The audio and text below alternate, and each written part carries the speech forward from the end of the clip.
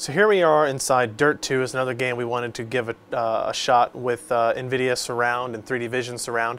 Now with Surround it works fine.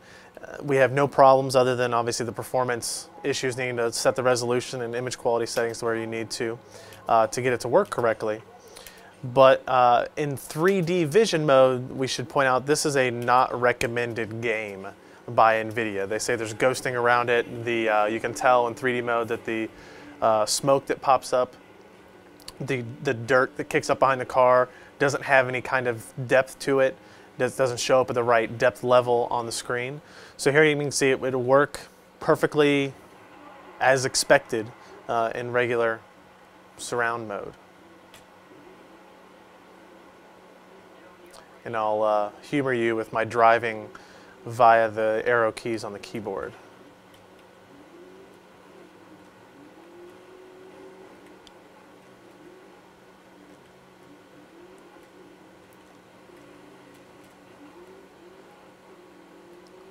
So this actually works pretty well. It's a good racing games in general tend to be a very good demonstration of multi-panel gaming. And DiRT 2, no exception there. Let's see if we can do like a cockpit view, so you can see how that works. And now I'll go ahead and switch it into 3D mode after I put on my glasses. And you'll see performance will take a hit at first, as you would expect. And other than my driving ability, let's back out of here. You'll see it does work.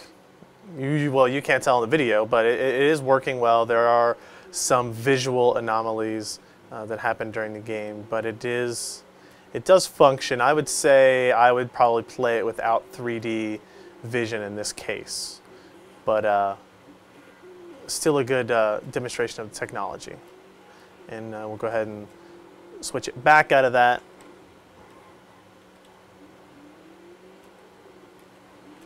And we'll see that the game does very well.